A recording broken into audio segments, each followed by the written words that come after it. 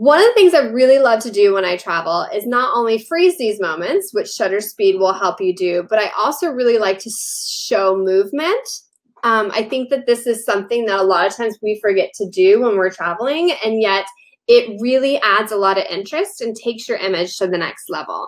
And so the way you do this is with your shutter speed. And so for this shot right here, this is the same ride that I just captured them on, and then they were standing waiting their turn. And so you'll notice that the shutter speed is 1/30th of a second, so it's slowed down a lot. And because of that, when you slow down your shutter speed, you're letting more light in. So you have to make up for that somewhere.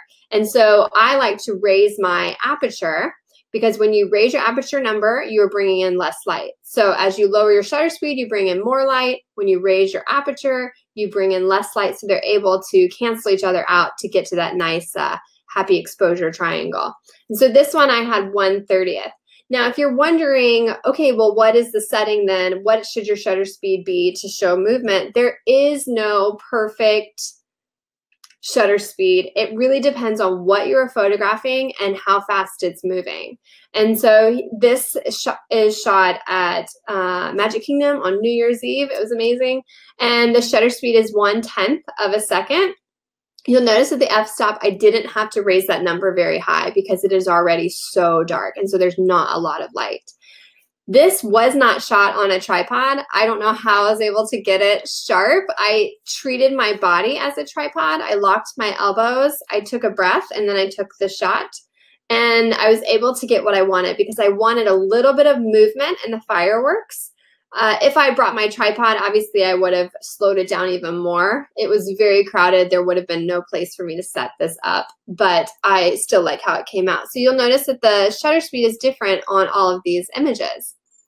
So here's one, the shutter speed is 1/25th of a second. So when you're trying to figure it out, it is really just a matter of trial and error. And you're just holding your camera as still as you can because you still want what you want to be sharp in focus and just some movement. You don't actually want everything in the frame to have movement, because then it just looks like your settings were off and that it's just a blurred image. You want your movement to be intentional, and you want your viewer to be able to know that that's what you were going for. Here's a waterfall in Hawaii. Again, the shutter speed is 1/13th of a second.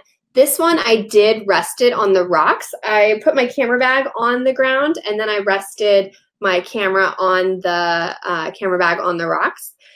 I do that because I knew that I wouldn't be able to get it as sharp as I wanted, especially because you can see there's people in this.